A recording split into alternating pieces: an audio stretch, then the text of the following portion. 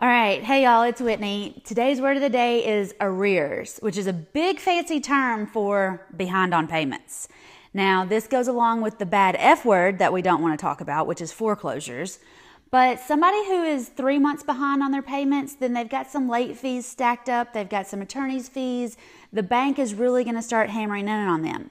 If you are 6 months or more behind on your payments, you are really in arrears, and I am not interested in your property. Some people specialize in helping people get out of those, but not me. If you have any questions about what I do or how I can help you buy houses, go to whitneynicely.com and hit the Start tab.